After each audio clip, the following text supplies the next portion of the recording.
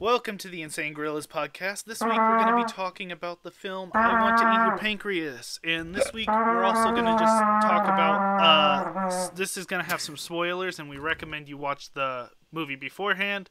We don't usually do that, but I think for this one you should definitely watch the movie before we talk about it. Yeah. I think let's just go ahead and get into it. Anyone want to start or begin? Yeah, I'll start, I guess. I'm eager. I've seen this movie I've seen this movie 14 times now. Like, no joke.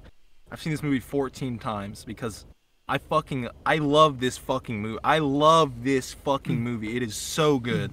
It is so fucking good. And I don't know. For me, like, I don't know. This is one of those movies I show to other people who I want to, like, get to watch, like, an anime or something like that. Some people, it has the effect of, like, making them cry out, like, cry, you know? That's what it does for me. Every time I watch, there are, like, 3 moments that I cry without question at every single time.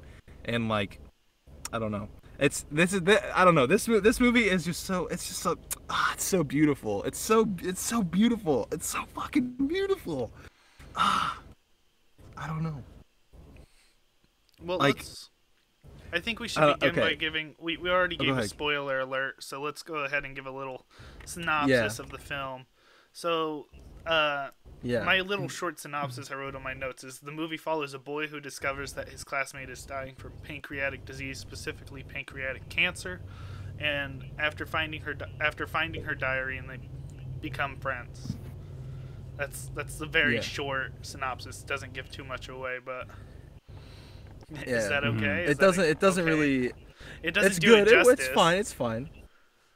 I mean, well, it's like, see, a lot of the aspects of the movie are like, I don't know. I guess if we're delve into specifics, it's like, the relationship. It's like about the relationship between them and how, like, I don't know, how they, like, influence each other. Even that doesn't do it justice, but it's like, I don't know, like, so I feel like both of the characters are somewhat an exaggeration of like an outlook on life, you know, like like Haruki is like representative of someone who's like calculated and decidedly chosen to like limit their social life, you know, and their emotions. And then Sakura is someone who's like, just like, I'm gonna be who I am, fuck everything, this is just who I am, you know, like, I'm gonna die soon, fucking no regrets. That's like Sakura. But you also see that she feels like the same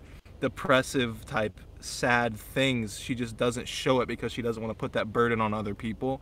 And it's like, I don't know, seeing how they both affect each other throughout the movie, it's like so beautifully done, because even though there's when Sakura, like, you know, spoiler alert if you haven't fucking seen it. I've already said it twice, but just if you haven't seen it, just fuck off and go watch it right now.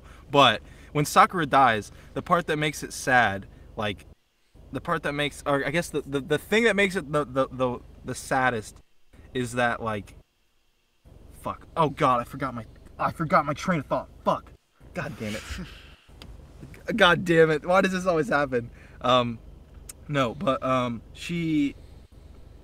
Yeah. Okay, so she, you know, it's like, holy shit, she dies, and it's like, it's almost like her cancer doesn't even matter. Like, this thing that was such a, like, that she purposely, like, limited people from knowing about is like becomes nothing, you know.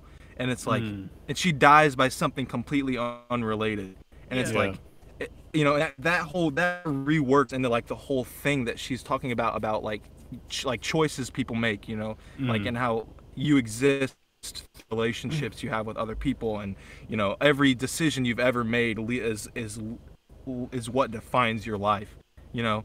It's like, so, but it's like Sakura being killed in that way, or Sakura's disease, are like completely unrelated to her life, which is like, I think the point, you know, that's trying to get to. Well, earlier in the movie, she does mention that, you could die tomorrow from some sort of accident. And I think that kind of just brings it around. She didn't die of this thing that she was, like, sort of afraid of, and was afraid of telling people because it would affect them as well as her, because she wanted them to live their normal lives and stuff. And then she goes ahead and dies from something completely different, just out of the blue. And it looks like it looks as if she's getting better, but then she's like, then just out of the blue, she dies of something totally different from her pancreatic cancer. Mm-hmm.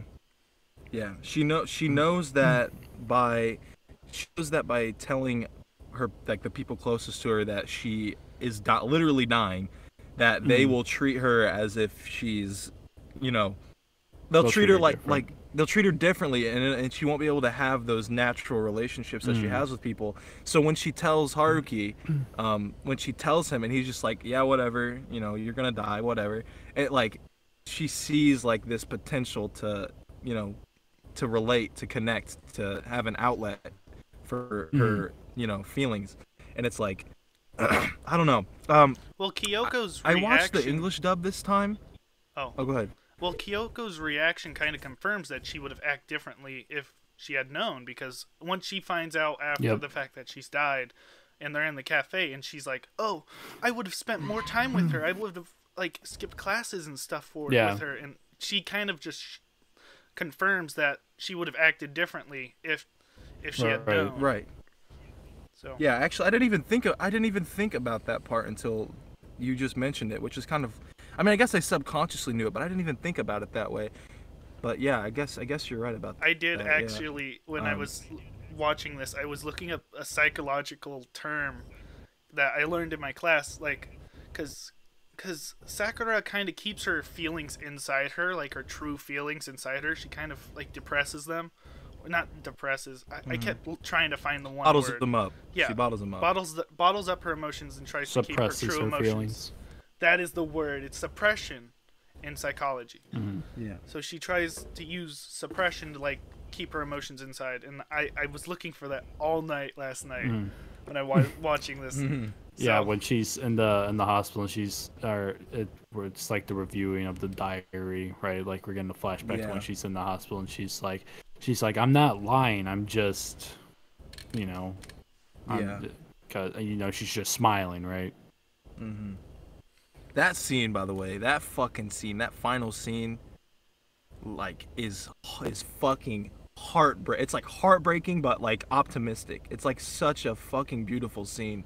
Like, it's going through all this shit where it's like you kind of see the side of her. It's almost like you interact with her like one more time, after she dies, in a way. But it's like they're so yet so different that it's like she can literally predict the things that he's thinking to some extent, Right. It's like, and it's so beautiful. And like I really, really like how they rework the term, like the title of the movie, "I Want to Eat Your Pancreas," back into the narrative, I really think it's really powerful. But for me, well, I know, Matt, you said that you didn't really cry, or that you kind of started to cry a little bit or something. And then, and did you, Austin? You said that. I started to feel some in my chest. I'll say that much. Yeah, for me, it's like that scene at the fireworks scene. And I actually had this experience with a different group of people. I watched this movie once with some of my other friends, and we were watching it, and I start fucking, like, bawling out in tears at the fireworks scene. And they're like, "Why are you crying?" They're like, "What the fuck? Why are you crying?" And I'm like, and I had already seen the movie. Moment. Well, no, it's not just that. It's like, this is the last time they ever see each other. That fireworks scene is the last time they ever see each other. And she tells him, she's like, "Oh, promise me we'll do whatever when I get out." Or she says, "I promise I'll tell you before I die." And it's like, me hearing that, like, right then in that moment, it's like breaking my fucking heart. Knowing what happens through the movie, it just becomes even more sad. But what I really like is this movie isn't just like, fuck you, it's depression time. It's like no, there's a positive takeaway. It's like you see the effects that Sakura's death has on Haruki. He becomes a better person, and he starts to think, what would Sakura do? Literally, he's like, what would Sakura do? How can I look at this in a better light? That type of thing, And he becomes friends with Kyoko. That guy, and that's another scene I wanted to pick up is the guy that keeps offering him gum, right? He offers him gum once. It's Gum Boy. That's his name. Again, he's like, "You're annoying me." And then he, like, offers him gum a third time, and he says no at first, and then he turns back around. This is before Sakura dies. He turns back around. He's like, you know what? Maybe I will take that gum. You know, because it's like you see that little subtle detail is showing how his view on relationships. You know, he said that he likes to keep his relationships inside of his mind, internal. You can see how that shifted to him saying, you know, maybe I will give this a chance. Maybe I will open up, or maybe I, you know, take something from somebody, and that's really nice to see. And it's really beautiful. Yeah, it is really beautiful. Yeah. If you guys didn't know, this movie is actually an adaptation of a light novel. I think it was written online first. Someone like wrote it online, and it was a light novel. But in the light novel, there's like a lot more like. There's a lot of stuff that they like left out. Like I remember reading it. There's this one part where Sakura is walking with Haruki. They're like walking down this mall or something like that, and she stops at this store, and they have like a rope in this store, and she goes to the store and she buys this rope, and she says it's something like, oh, wouldn't it be funny if I tied this into a noose or something, and she like puts it around her neck. It's like really dark, but I don't know. I felt like it was kind of unnecessary, so I'm glad they took it out. Right. It seems not like what movie, her character would do. She doesn't make death no. Well, she was like joking about it. She was like joking about it. But she doesn't make death that much. I don't know. Well, movie. No, yeah, no. It's not like hey, guess what? I'm dying. Hey, I mean, well, she is a little bit like that, and especially in the beginning. She's like, I really watching the dub, especially like it kind of like made me a little bit like feel awkward because I didn't remember her saying it as blatantly, you know. It's just for me. One of those people who's like, oh yeah, fucking English dub, all right, garbage, don't ever watch it. Like, I'm not like that. I think there are genuinely great dubs, English dubs, but I think for this movie, the Japanese dub or the English sub is superior in every way, because I don't know, maybe this is petty, but I didn't like Sakura's voice actor. I didn't like her voice actor very much. I thought Haruki's was fine. I thought his line delivery was like really like normal. It felt natural, and Sakura's was almost like trying to be overtly like, hey, this is an anime tropey, you know, instead of like just a positive outgoing person. Like, and the Japanese dub portrays that much better. And they also changed some lines, which is normal like when doing a dub, because sometimes you have to change lines, like that's just a part of the thing. But like I like in the beginning of the movie, it really irked me how much it was just like, hey, when I die, or like, hey, I'm gonna die. Hey, did you know I'm gonna die? And it's like, I don't know. It's like it kind of made me be like, all right. It's a little repetitive. It's a little repetitive, and it's like you could lay off a little bit on that aspect. Like, I get it, you're gonna die, but it's like, come on, really. But yeah, one thing I noticed actually, Austin, something that you were talking about. Before we started, is like how the first 20 minutes or so are kind of slow or whatever. I was like, when I was watching through it, I was like, man, the first 20 to 30 minutes of this movie is a lot slower than I remember. You know? But it was crazy. It was lagging. Yeah, it was really slow at the beginning, I think. I mean, I still appreciate it. I still like it. It wasn't unwatchable. It was really slow though. But I think once it gets to when it really picks up is when they go on the trip. You know, when they go on the train trip, I think that's when it really starts to pick up speed. Well, that you're talking about the trip. I have a whole section in my notes about the trip. This is the one moment on that trip, like when they're in the hotel room, is where you actually see Sakura's true self, and she kind of, during the Truth or Dare, what is it? In this scene, we learn that Sakura truly cares about how she looks more than how she actually like feels, because she cares more about her facade than her personal feelings, like how she's presented to other people. For example, I think when Takahiro, or it's actually Haruki, the names are wrong on Google, and I had looked up the names because I didn't want to get them wrong. But I ended up getting them wrong because Google got them wrong. So. Right. This is Google's fault, not mine. Yeah, if I say Google. Takahiro, it's Haruki. Ask all these personal questions, and after a while she says, this feels more like a job interview than a game. basically her trying to change, like, okay, I want this to be more like a game than you try and actually learn how I actually feel and think and everything. Yeah. Yeah.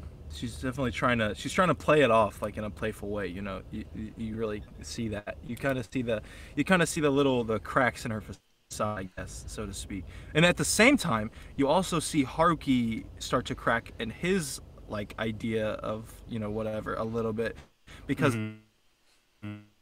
he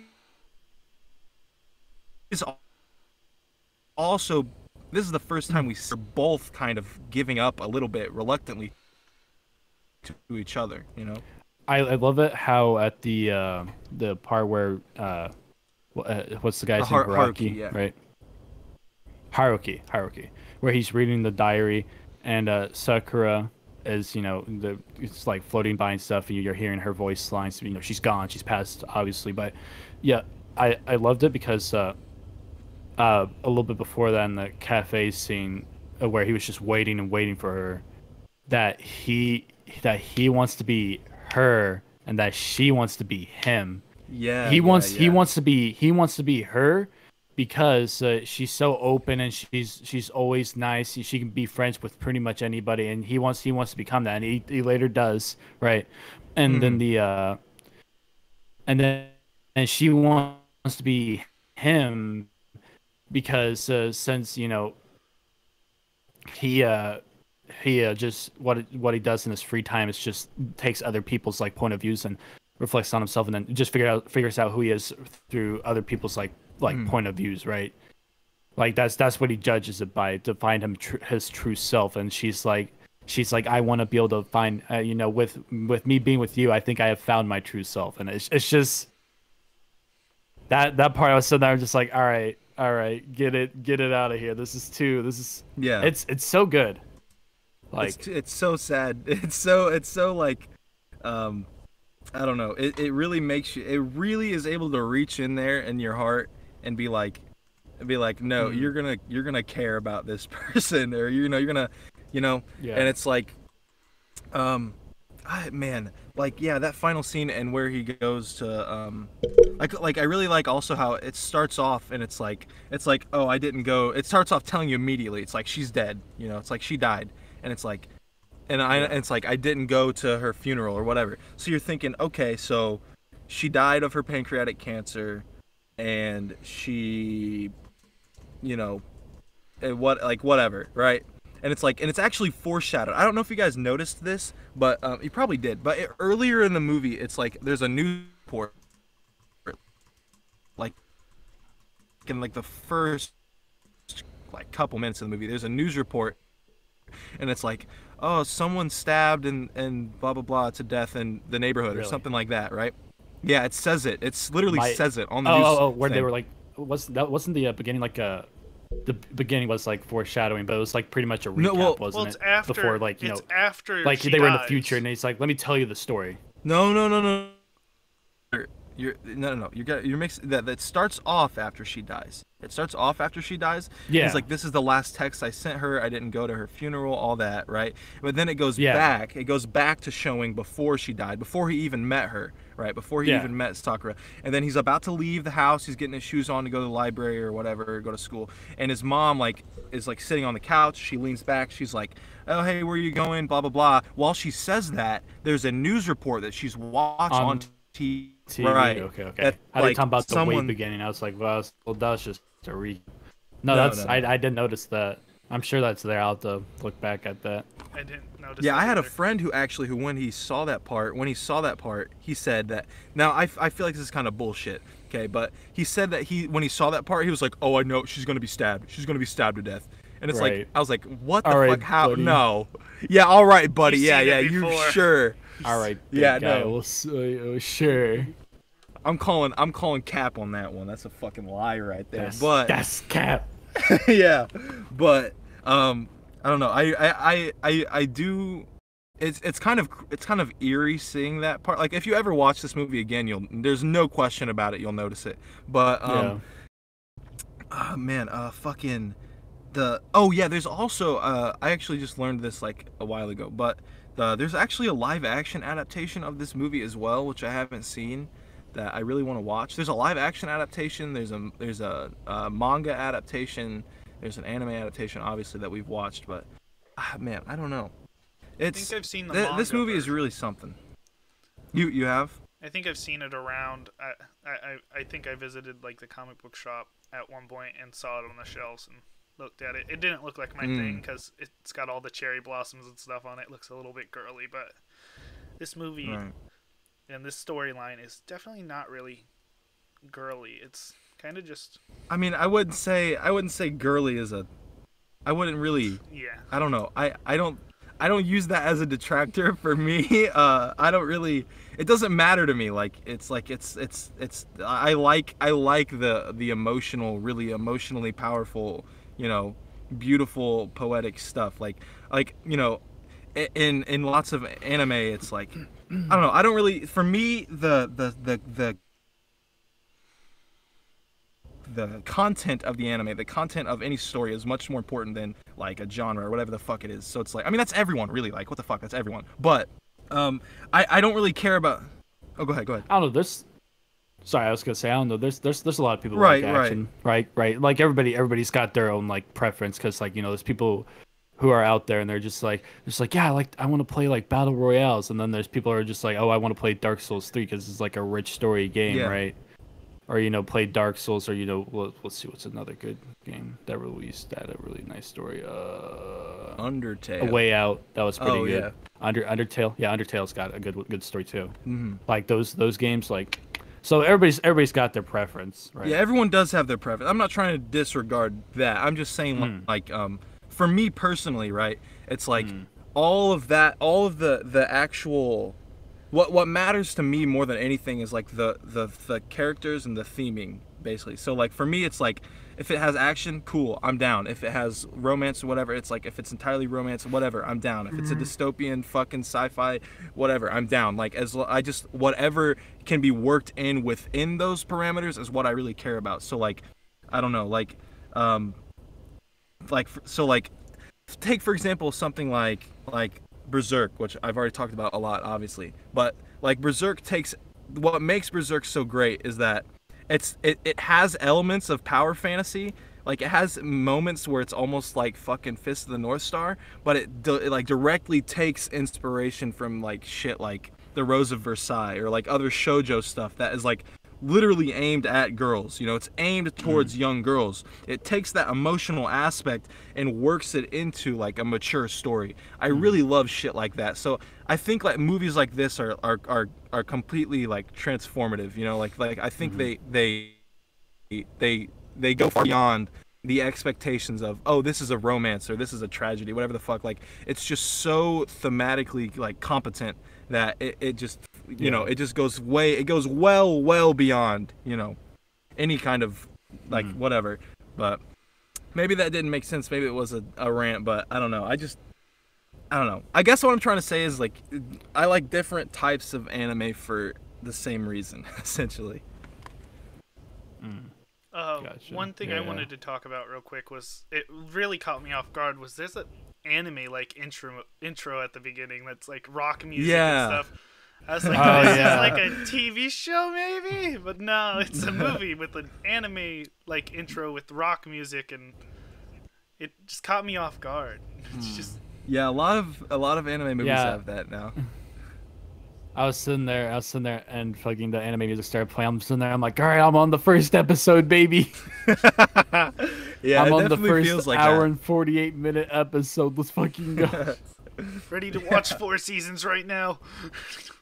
Yeah, no. Another one of my favorite. That actually reminds me. Another one of my favorite like anime movies is probably most people have seen it, but it's called Your Name. It's really popular, but it's really it's kind of like this movie in some ways, but not really. It has more like of a fantasy type element to it, but it also has an anime opening. I don't know. It's just a common thing. Like I don't know. Some people have like a really big problem with it for some reason, but I don't really care. I'm just like I kind of like it, honestly. I kind of like seeing it. I gotta say, for my first like ever like anime movie that was actually able to like sit down the first 20 minutes was really hard, but I actually sat down, focused on it. I had to have a bowl of popcorn to get me through it, right? That first 20 minutes at least, and then, you know, just this is my first like anime movie, and I gotta say honestly, you know, first coming into it, I was a little hesitant because, you know, I mean I watch anime, right, and you know, Yeah. but most of the anime that I watch is, you know, action packed, right, and you know, yeah, there is some drama in some of the anime that I watch, but like it was. I was expecting it at the beginning to go a little bit faster, but you know, soon as the plot started rolling, I was sitting there. I'm just like, okay, this is actually like really good. Like this isn't bad. Yeah.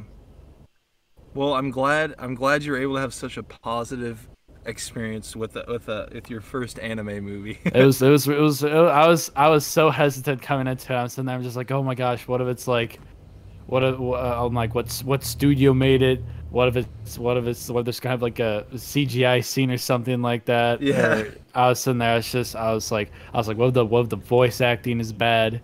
Which I personally, you know, like you said, Saruka or Sakura.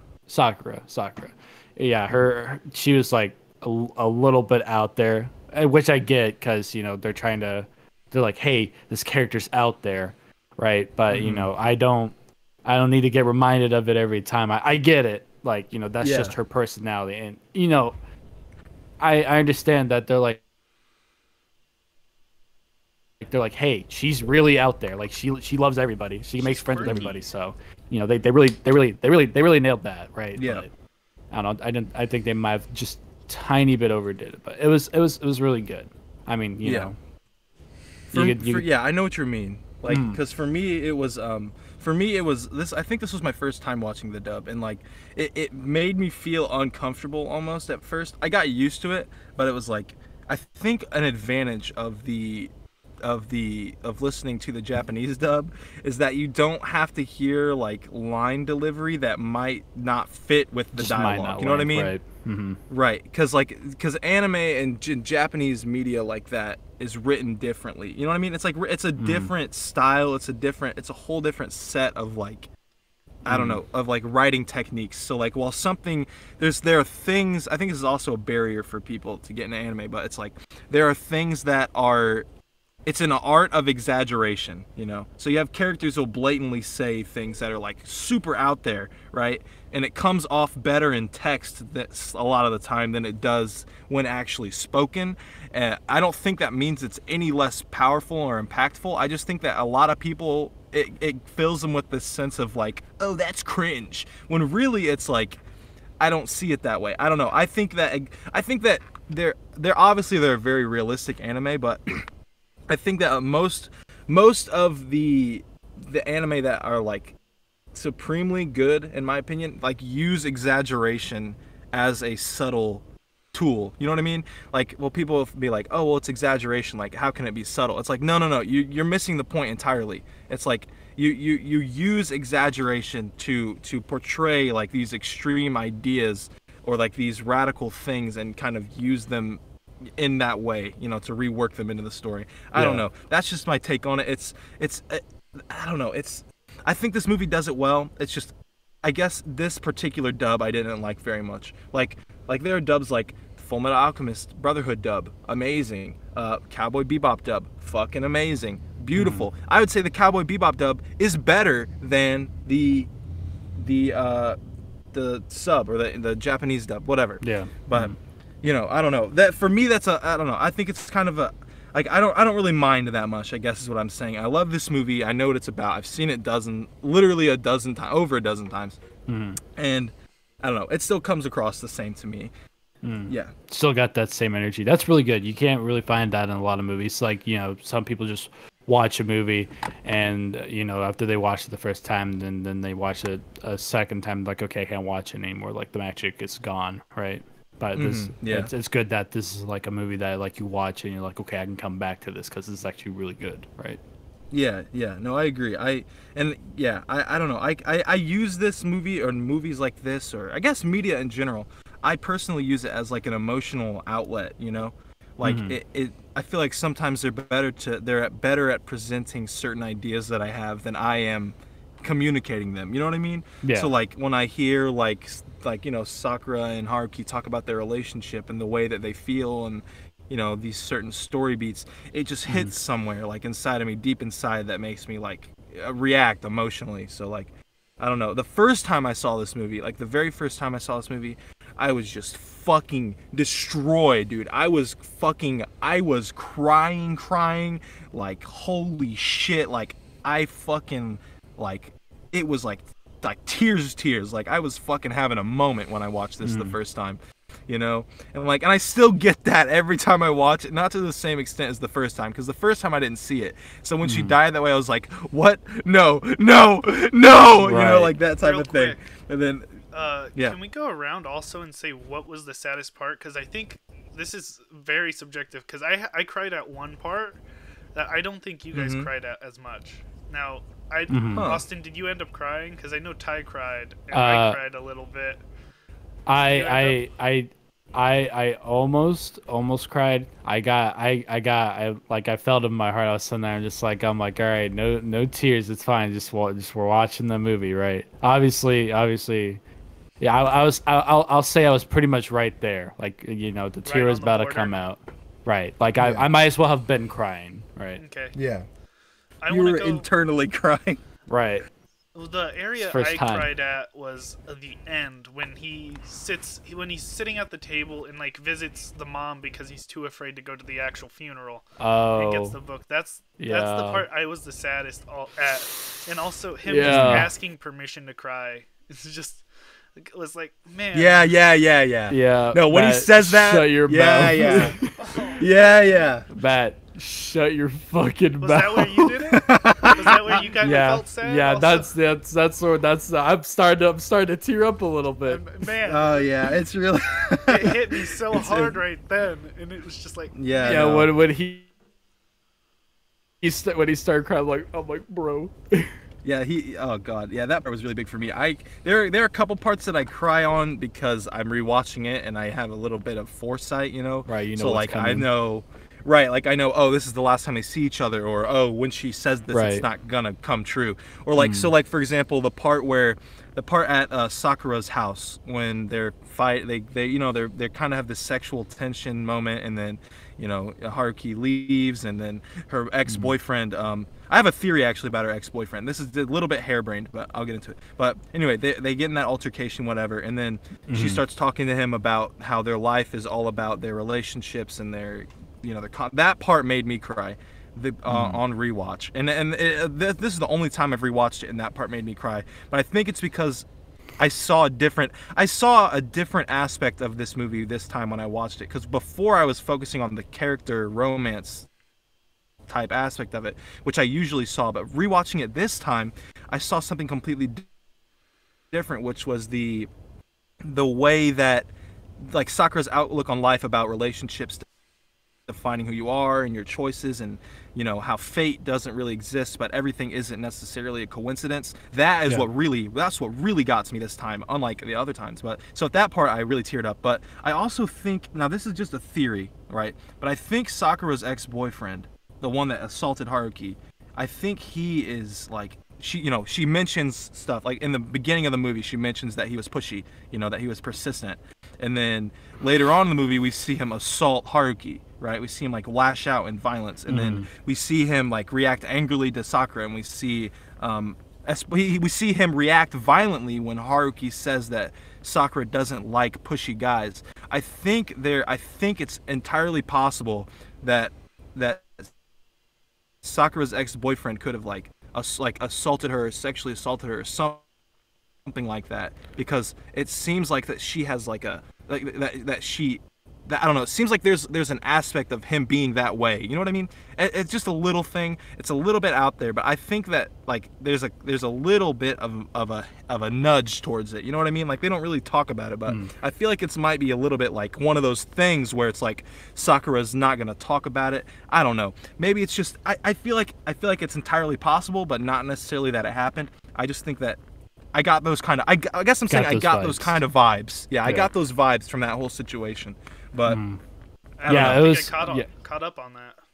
I also kind of cut the vibes from that situation. You're not alone, Ty. Okay. It's mostly because of the scene that happened right before it, right? Where what's the guy's name? Haruki. Yeah, on top of Sakura, right? And then he's like, she's like, I think she was like, don't do this or whatever, or something like that.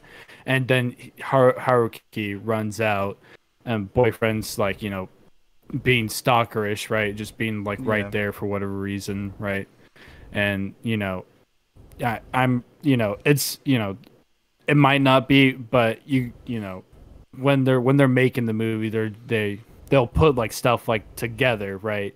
It's for you to infer like, hey, maybe this is something that might have happened, right?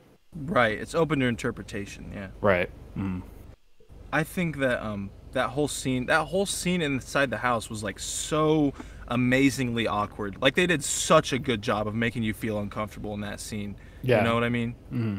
It's just like so like they're playing video games, and then it's like you can kind of tell Sakura's kind of like, oh, she's like, oh, I want to do something naughty or whatever, and then he's like, the way I saw it was like she might have just been saying that to try to hurt his feelings, or not necessarily hurt his feelings, but kind of fuck with him, to be like, oh, haha, yeah, and then he kind of sees it as like, are you kidding me? Like, I actually do care about you, Yeah. But then he reacts violently, and like he holds her down, and you're like, whoa, no, stop, stop now, stop, right? Yeah.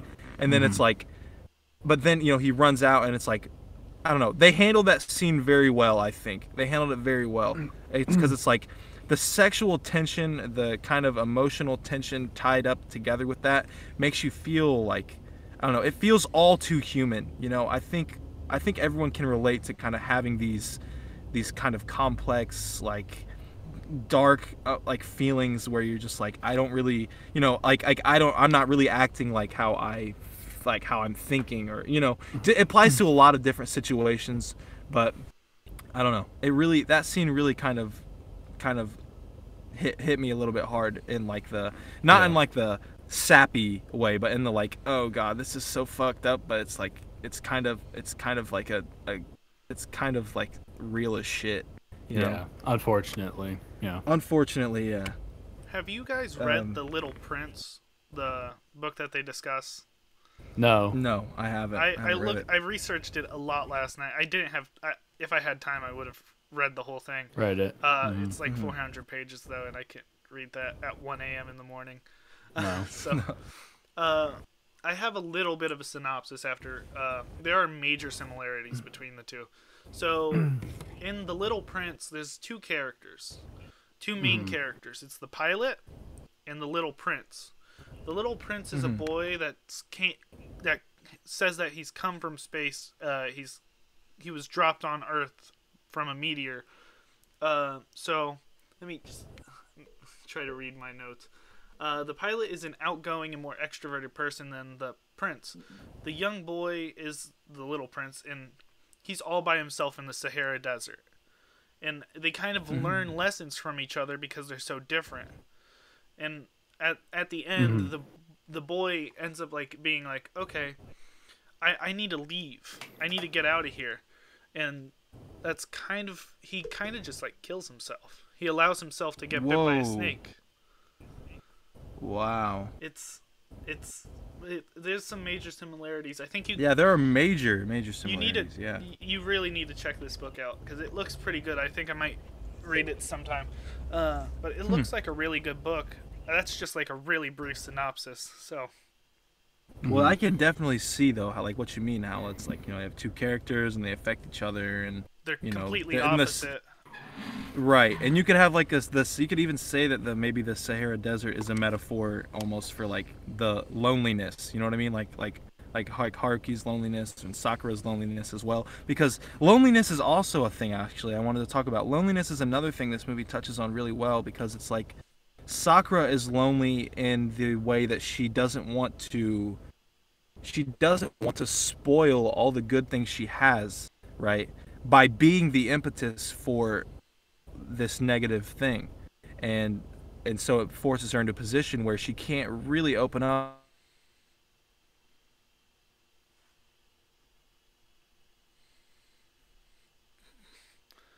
do that. Hello? Did I just get booted out? Turn off camera. What my takeaway was like, oh yes, Sakura. My takeaway was that Sakura had an impact on Haruki, and that was really it. But then I realized that not this watch through. I realized this a couple watch throughs ago. But Haruki had just as much of an effect on Sakura as, you know, vice versa. So yeah, that was really beautifully done. Yeah, for sure. You kind of broke up. I kind of like didn't hear everything you said there. So shit. Yeah. Well, I said something. I said something about how in The Little Prince, I guess the desert could be a metaphor for like loneliness, and then like that loneliness is something that this movie talks about, like a lot. It's a major theme because you have Sakura's being alone in her inability to open up to other people about her disease, and then Haruki is alone in his like decision to limit his social and life, yeah, basically, yeah. So and they both come out of their shell. It's just that Sakura's life is ended too soon. I don't know if I really don't know if I want closure on the killer or not. Like, I feel like I don't. I feel like it's unnecessary to the movie. You know, thematically speaking, it's unnecessary. But I also hate that fucker. So I don't know. I have a theory, but I don't think there's enough proof of it. I think it was. Do you want me to say who I think it was? Go ahead. I think it was Sakura's old boyfriend. Because they lived really close to each other. I think he knew that they were having a relationship together, or some sort of relationship. Holy shit! Got jealous and ended up killing him. Holy shit! That's who I think it was. Holy fuck! Oh my god, Matt. I did not even think about that once, dude. Not even once. You got that abusive vibes, and usually in abusive holy shit! The person leaves. They get jealous. He's stalking. Yeah, he was stalking. Oh my! How the fuck did I not think? The fuck did I not think of this? If we rewatch the movie, we might see him in the background a couple times, just standing there. Right. I wouldn't be surprised. I would not be surprised. Holy shit, dude! That was oh my! guess. How did I not? I feel so fucking dumb for not thinking about this. Because I'm focusing on like I don't know.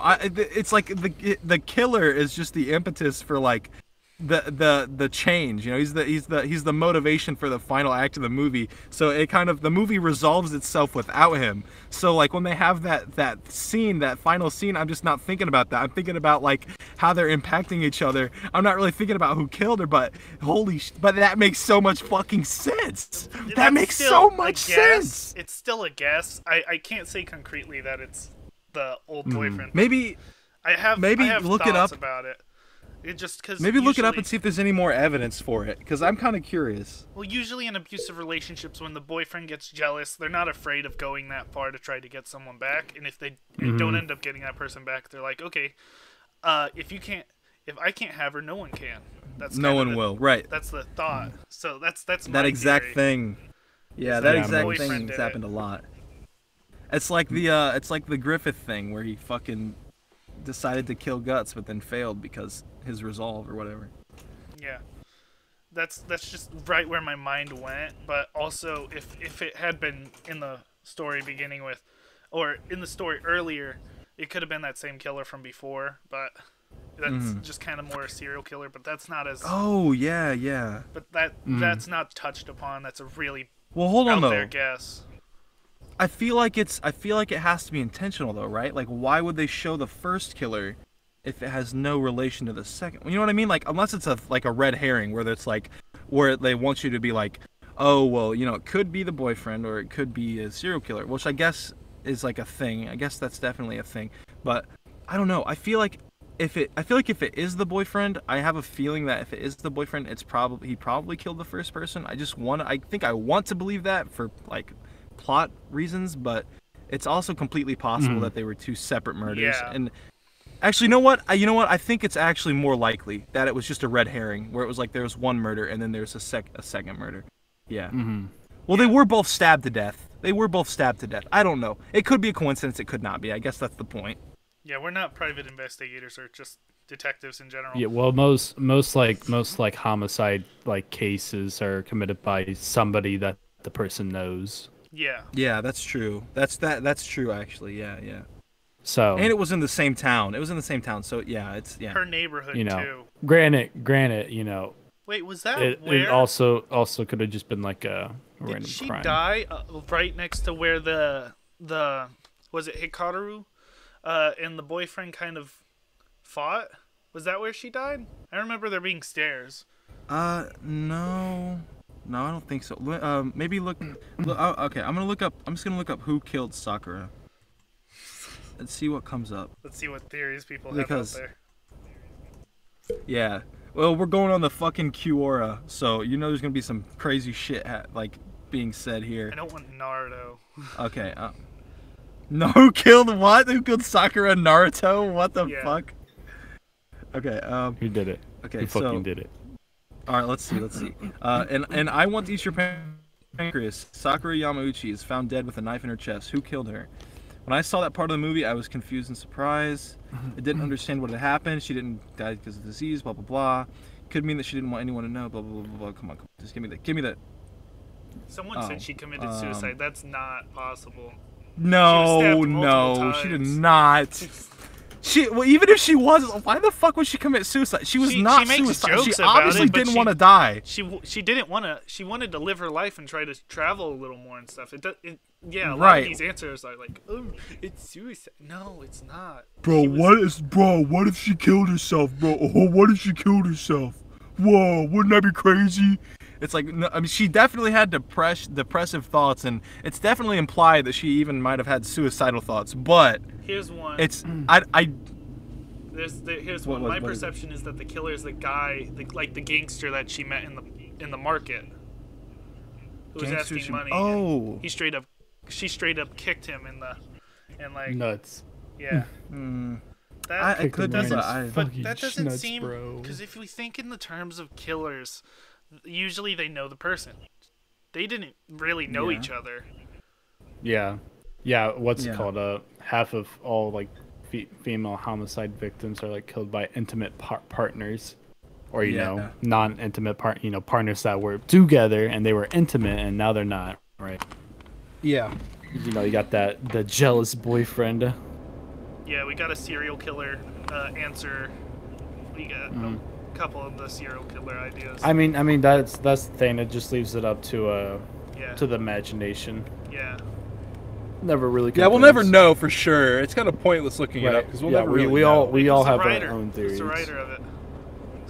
Well, ask him. Just look up. Go ask the writer. I'll call him. Just ask him real quick. See who that's did like. it.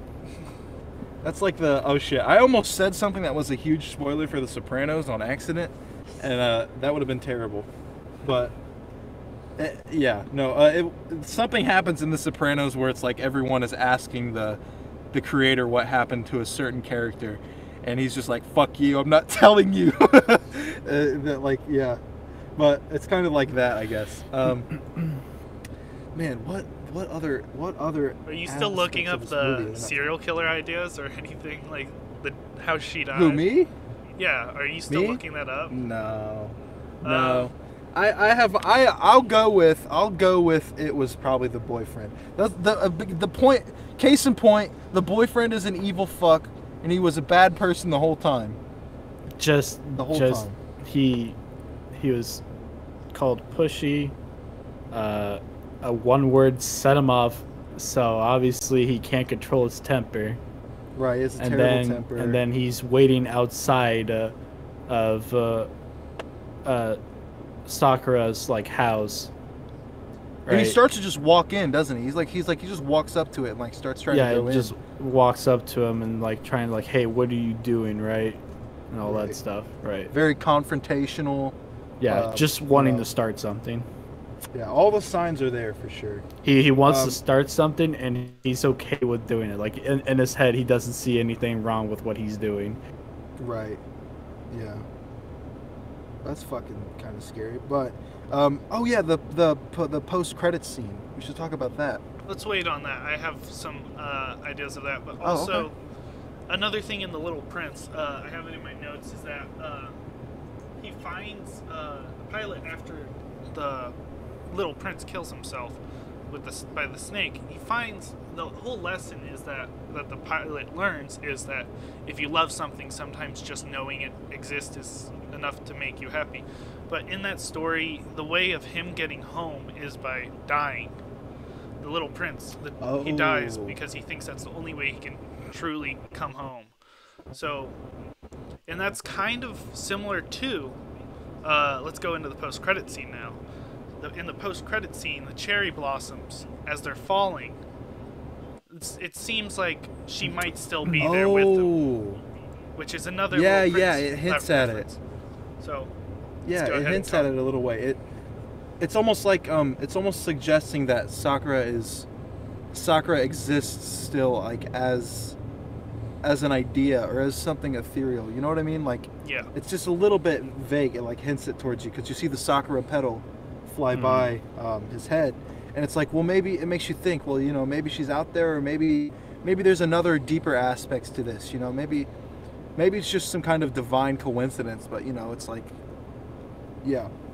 It sort of gave me a feeling. I know it's stupid to compare it to, but the character of Darth Vader in the new trilogy, how he's still somewhat there, even when he's dead and he's gone. He's still in the new trilogy. He's still influencing these characters. His memories live on through others. Yeah, because the whole character of Kylo Ren is basically just Darth Vader. So, like Sakura's memories live on through Haruki, yeah. The guy's name I'm not going to say because I butchered. Haruki, yeah. I know. Well, I know what. Yeah. It's like there's the idea of like living on as an idea. You know what I mean? Like that's kind of that's something I was actually thinking about yesterday when I finished the movie, because it's like, I mean, what is it like? They say that you a man dies twice or whatever. You know, once when they leave their body and once when their name is spoken last or whatever. Kind of like in what way? You know, is consciousness? I don't know. It's like is consciousness ethereal? I don't know. It's such a complex thing. I have trouble explaining it, but it's like, let's say you're an author, right? Takes for instance, I don't know, J.R.R. Tolkien, right? Who had like a huge influence on fantasy, like fantasy as what we know, right? So like the ideas and things that he created are still used today in fantasy throughout, like widespread. So it's like, does he in a way, like, because his original idea was taking something in his head and putting it on paper, right? So like, has he in a way become like part of the sea of consciousness? You know what I mean? Like part of the sea of consciousness that everyone is. You know what I mean? Like it's kind of weird to think about. It's like what if like all the ideas and values you have and the things that you say that you put out into the world are, you know, ever so slightly like just dispersed throughout people. You know what I mean? Like if I tell you something that you find favorable and you decide to take it into your consciousness and then, you know, tell that to other people, it's like in a way you're kind of like you're kind of pushing something into, you're kind of creating something into existence that exists beyond you, you know, like existing as an idea, or you know what I mean? Like it's really, I feel fucking insane trying to explain it, but it's like existing but not physically, you know, like existing as like an idea. I don't know. Yeah. That was a little bit long-winded, but I know what I'm trying to say, but it's just so fucking hard for me to try to express it. Yeah. But yeah, like you said, Sakura living on in Haruki, or Sakura living on maybe in some way through like some ethereal means or some, you know, whatever, whether it be a coincidence or whatever. It's, you know, that whole thing.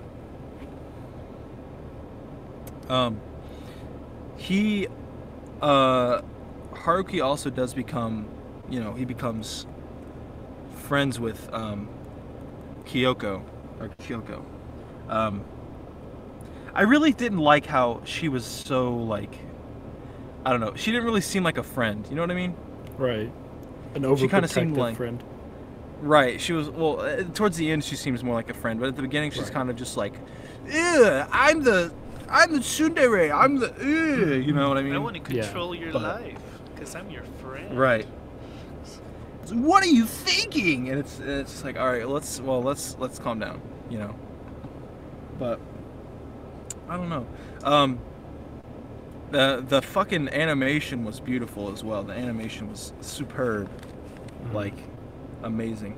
And the music, oh my fucking god! I listen to this soundtrack all the fucking time. Like I listen to it all the time. Just listening to the fucking the song, like the songs with lyrics. Like I listen to those all the time, but when I listen to them, I like start crying. Like, because I'm just thinking about what's happening. I'm thinking about that scene, and it just like it literally makes me cry. It's so fucking sad, but yeah. Funny you should say that. That's like the last thing I had on my list was I absolutely love the music. I like the rock and roll aspect, but also the lyrics are pertain to like the actual story. So like they're singing about the story between the two, between Haruki and Sakura. They're basically singing about their relationship. Yeah, definitely. They definitely are. It's I don't know. I really don't know. This is just a good movie. This is a gem. This is a gem.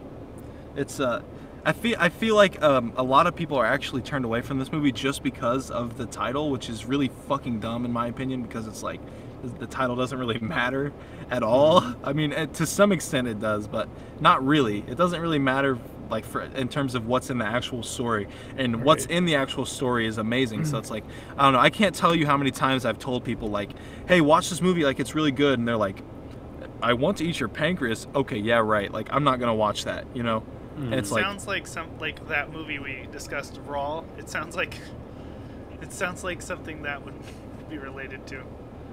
Yeah, when I first heard it, I was sitting there, I was just like, I don't know about this. And then once I'm watching, I'm sitting there, I'm just like, actually, there's people out there that are just like, they judge a book by its cover immediately. For this movie, you definitely will have to watch it because, obviously the title is, they chose it because they use it in the movie, and the people who are watching right now, they won't know what it is until they watch it, right? Because it was said in the movie, and it's actually really sweet. Very, very, very sweet. Very sweet moment. Well, have you, Matt? I know you've seen some other anime movies, but would you guys be interested in seeing some like I'm not talking like because it's turn next, but for my future, at least my future anime recommendations, would you guys like to see more like heartbreaking stuff like this, or more like cool sci-fi action shit? I don't know. I'm fine with either. I like both. I feel like because I've seen that now, right? But I feel like I'd want to see like some sci-fi action shit maybe. I think every just other like switch just back and forth. Just so I can get a feel for what the other side's like, because I've only seen this one, and this one was, I'm sure. So yeah. He didn't do Metropolis. So you haven't seen anything like, so you haven't seen like Metropolis, Akira, like none of that shit, like Ghost in the Shell. You haven't seen God. We should do Akira. We should do Akira. We should do Akira or Ghost in the Shell. Those are like two of the must watch like ones, like for like anime like. I think I'm gonna change my pick for next week. I originally said it was gonna be Shrek the musical, so I'm gonna change it. I can't remember what the fuck I said for my pick. Well, I don't remember you having a. You picked Shazam like for our special episode. Yeah. And then there was a movie recommendation that we had on our like Shazam episode at the end. Oh yeah. You did have a recommendation. I think you sent me a message about it too. I'm gonna look at Shazam. Let me see if I can find it. Oh, and I got it. But let me go ahead and finish. I think I had a couple more things on this list where, okay. So the cherry blossom symbolism or the celebration of life, which one do you want me to discuss first? Whichever you feel like. I'm going to do the cherry blossom symbolism. So, okay. Now, I think that this is a bit subjective because we all come from different backstories, but I think the cherry blossom symbolized how beauty in life, I believe they're a symbol of beauty in life, the beauty of life, and how it comes and goes, but even when it's left, it hasn't truly left. It will come back. That's kind of what I saw it as, because cherry blossoms bloom in the spring for like about 2 or 3 weeks, and then they're just gone. And then they come back again next spring, and they always come back. So. Right. It's like it's beautiful, but it's like short-lived. You know what I mean? Yeah. Like it's the most beautiful flower. It's the most beautiful tree, but it blooms for the shortest time. You know? It's like that's like the irony of it, I guess, you know. And her name is literally Sakura. Sakura's name is literally Sakura, which is a cherry blossom in Japanese. Like it could not be more one-to-one. You know what I mean? Yeah. So, Haruki's that I like definitely. Haruki's like no, his is no. His is like spring or something like that. I forget. I think hers is like Sakura as a. Yeah, I forget. Like hers is literally Sakura, like the Sakura tree, and then his is like, I think it's spring. I'm pretty sure, or at least maybe I'm thinking of it in the Japanese dub, but I'm pretty sure his name is like spring or something like that. So okay, yeah. So it's like spring is the season in which Sakura blooms. You know what I mean? So it's like, despite how different they might seem at first, it's like they literally fit perfectly. Like they fit perfectly together. You know what I mean? Like puzzle pieces. He was the foundation. Right. He was the foundation for her, you know, her self-realization, and she was the foundation of his self-realization. So it's like it's just such a, like I said, it's just another detail that adds up thematically. And that's why his name is so important. You know, that's why it withholds his name, because it's like that big moment towards the end. The really positive takeaway that it adds at the end is why, you know, that's why it's there. Okay. Yeah, and then a celebration of life. That's the. I think the movie is more about celebrating life and finding happiness even in its darkest times. Because even though Sakura knows that she's dying and everything, she still tries to live her life like a happy life and tries to make the other people around her happy. And trying to spread like happiness and joy, even though she knows that she's gonna die. Right. So, it's like all we really have is now. You know what I mean? It's like all you really have is now. So it's like I kind of get inside. This is also something I wanted to touch on. I'm glad you mentioned it, Matt, because it's like I think there's a little bit of Sakura and Haruki within all of us. You know what I mean? Like there's a little bit of that.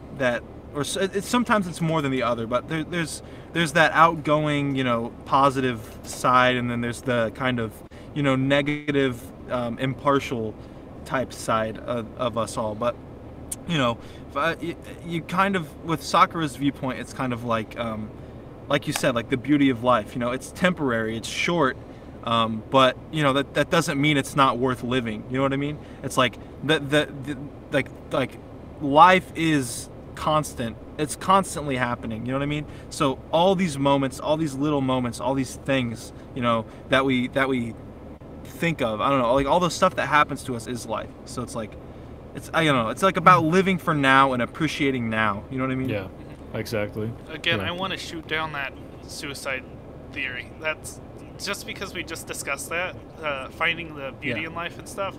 That kind of also shoots down that theory. Like, she definitely didn't do that. So. Oh yeah, no. Thematically speaking, the suicide makes no fucking sense at all. Like, you know what I mean? Yeah, it's completely out of the blue. Like, thematically speaking, this movie is not trying to be like, it's not trying to be like nihilistic at all. I feel like if, right. Like, yeah, 13 Reasons Why, in my opinion, completely misses the point. Like, it's just so fucking. Okay, I'm not gonna if I get into a rant on this shit, then it'll fucking last forever. But 13 Reasons Why is a total mishandling of suicide. Okay, it is bad. But anyway, anyway, this movie's fucking great. Okay, this movie's great. It's positive. Okay, it'll make you feel sad, but in a happy way. You know, that's the. Up right now. Yeah, no. Watch this movie. Don't watch 13 Reasons. Watch this movie. Okay, watch this movie. Watch this movie. Or watch fucking. About to rate the movie. I've said all that I've said about the movie. I mean, you know. Did we touch on the true meaning of "I want to eat your pancreas"? Did we touch on that? Okay. Let me reconnect again. Oh man. Like, are you actually dying? And it says like, well, we're all dying, right? I mean, she's right. Right. Yeah. Like technically everybody's dying. It doesn't matter, you know. She's like, I could die in 5 seconds. I could die tomorrow. I could die for not a very long time because you never truly really know, right? Yeah. It's just, you know, just focus on, right? Like that. Yeah. I'm glad that you guys covered that because I did want to talk about that. But yeah, I mean, I'm pretty much done giving my opinion about this movie. It's really good. Yeah, I think. Did you rate it? It's a really good movie, I think. Huh? Did you rate it? My internet just cut out. I have a problem. No, we didn't. We didn't. Oh no. We didn't rate it. It keeps switching to like extensions that don't work because they say that they've got 3 bars of internet, and then it'll be like, okay, your internet's out, but you're connected, so. Oh. It just keeps doing that. Weird. Even though I forget the device and stuff. Yeah, we haven't rated it yet. Okay. Do you have anything else to say, Matt, or? Did you end up talking about the true meaning of "I want to eat your pancreas" is like them wanting to be each other? We kind of touched on that. I was gonna leave that up to the audience, right, to go figure it out, because you know I don't. Yeah, we gave a lot away about the movie. Now there's people are gonna at the beginning, but people are gonna come and be like, why the fuck's it named "I want to eat your pancreas"? And then you just reply to them and be like, watch the movie. Be like, shut up, idiot. this is why. No, just not like that. But that's not. But you know what I mean. If you guys want to explain it, go ahead. But I mean, we touched on it a little bit. Yeah, we touched a little on it bit. a little bit. We don't want to touch on it too much because it's kind of just based around that idea. Right. Okay. I think we could go ahead and review it if you want. But before we do that, let's go ahead and do our usual thing. Movies are subjective. The only way to for anyone to review a movie is to watch it themselves, and we definitely recommend that you watch this movie. It is extremely well made. Even if you watch the English dub, it doesn't matter. The story is what really drives this movie. So movies are subjective. Review it yourself. So now we're gonna get into our reviews. So who wants to start? Ty, let's get you to start because it's your movie. Yeah. So. Yeah, I recommended it, so I guess I'll go first. This movie has been a favorite of mine for a long fucking time. I first watched it like when I watched it when it came out, like it came out in 2018. So I've been a fan of this movie for a long time. And like I said, I've watched it many times. Sometimes with other people, sometimes by myself. I think this movie is fucking beautiful. I think it's one of the best anime movies ever created, and I think everyone should watch it. It has a couple problems with pacing in the beginning. That's really the only flaw I can think of. Things that aren't really relative to the actual story, like the dub being not as good as the sub. Oh well, not the movie's fault. But so yeah, I'm gonna say it. I'm gonna fucking say it. This movie, on an enjoyment factor, is gonna be my first ever 10. It gets a 10 out of 10 for me on enjoyment. Now, objectively, I'd say it's maybe like an 8, but from enjoyment and how much I took away from it, this movie absolutely gets a 10 from me. You want to go ahead, Austin? Yeah, sure. You know, this is definitely one movie that I would recommend, and you know, this is my first anime movie, and you know, I was really hesitant at first, but it really came around. I'm gonna give it an 8 out of 10, based on the fact that the beginning was a little slow, and some of the voice acting, like delivery, was a little bit spotty. But besides that, I mean, that's a great, nice, flowing plot once you get past like the first 10 or 20 minutes. You know, after that, you're hooked. It's good. I would definitely recommend. Badass seal of approval. Yes. I'm gonna say this is definitely. I'm gonna save my 10 for another movie. So I'm gonna give this one a 9, and here's why I give it a 9. I like the music. I like the characters, but I don't like the English dub for Sakura. We talked about it. She just seems the voice actress for her just seems like they're trying to just be too quirky with her, just too much of the anime voice thing. It's just too much. Now I like Hikaru. Is that Haruki. I like Haruki's voice actor, and I'm okay with Kyoko's actor, even though she's sometimes barely in the movie. I really enjoyed this movie. I think it was really enjoyable. It discusses, like, it makes death sort of a joke, but then in the end it kind of just, like, okay, yeah, death is part of life. We live, we die. It's just how we are as humans. So I like that, and I like how it's more like celebrating life instead of looking.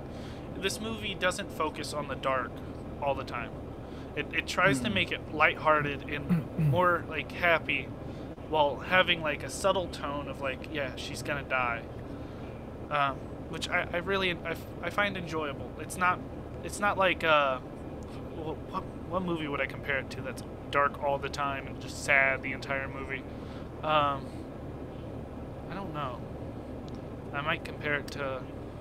Do you guys have any idea of something that? I mean, like you could, dark movie. if you could, so if you didn't, Matt, I know you come from this spot, but if you watched Berserk and didn't know that it was only the beginning of the story, if you watched the 3 movies and you didn't know it was the beginning of the story, I would say it's kind of like that. You know what I mean? Yeah.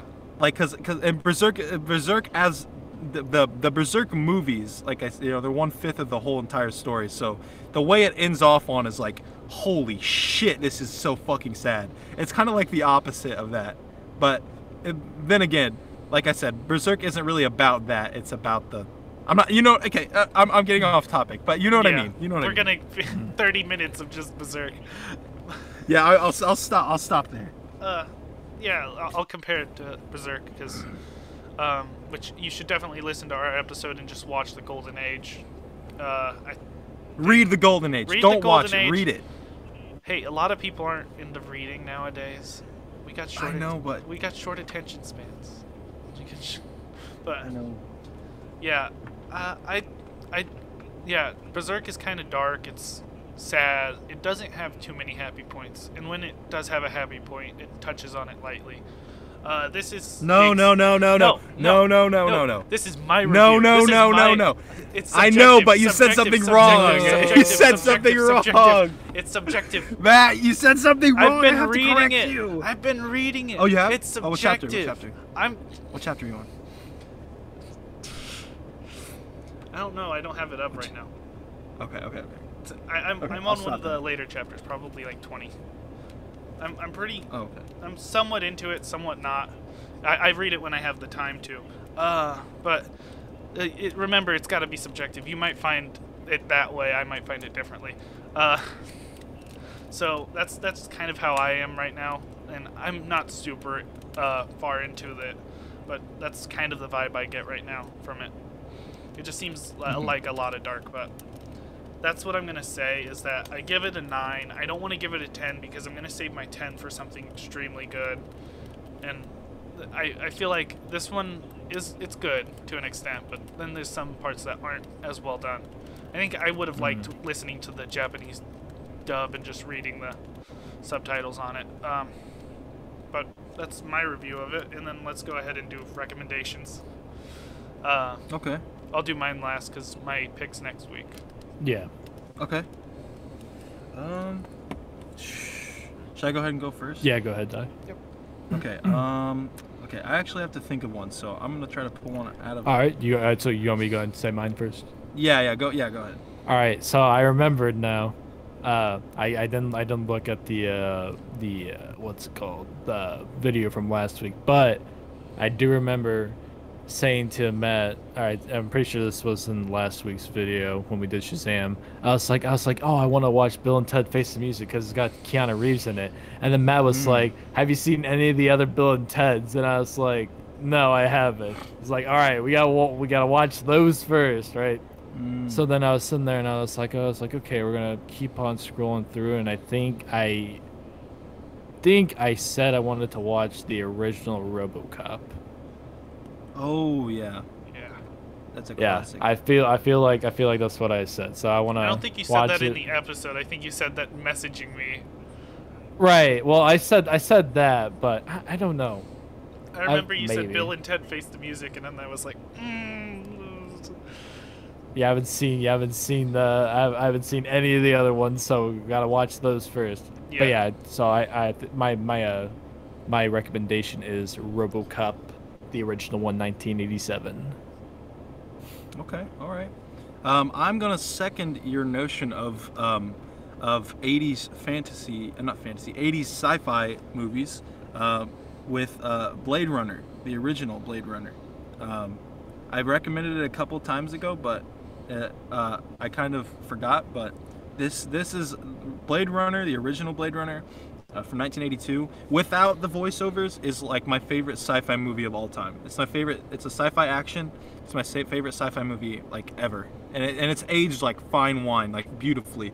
So, yeah, that's my recommendation. Okay, I changed my pick. Last week I said I'd do Shrek the Musical, but then we got off on a tangent earlier, and I was like, that'd be a really good pick, and I'm gonna do Akira for next week's podcast. All right. I've been interested in it for a while, so I thought that would be a pretty interesting pick. Plus, I kind of want to keep on this anime thing for a little bit, because I've really been enjoying the anime picks, so. I'm glad you have been enjoying them. Yeah, Akira is... I'm glad you picked Akira, because Akira is one of the most culturally important movies of all time. Like, I think people... Like, a lot of older people are really usually aware of it, but Akira is what single-handedly brought anime to America. Like it's what made anime become the cool fucking underground, like, edgy cartoons. Like, that... Akira started that. Akira did that. Like, it is no question, like, responsible for that. Like, pretty much entirely.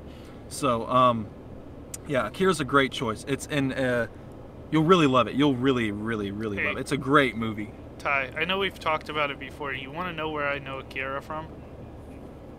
No, yeah, go ahead, tell me. Ready Player One. Okay. No, okay, we're gonna leave off on this note. Let's go ahead and end the episode.